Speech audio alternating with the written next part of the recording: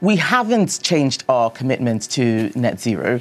What we are changing is the approach to make sure that it is happening in a fair and proportionate way and that people can actually afford them. If people can't afford to do things, then they're not going to be able to make those changes.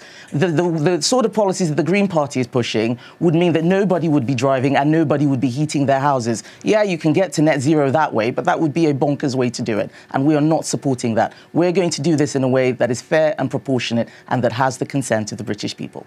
We haven't changed our target for net zero. We are still committed. We've said we're going to meet our international agreements, but we're going to do it in a way where those young people will actually have some money in order to be able to survive.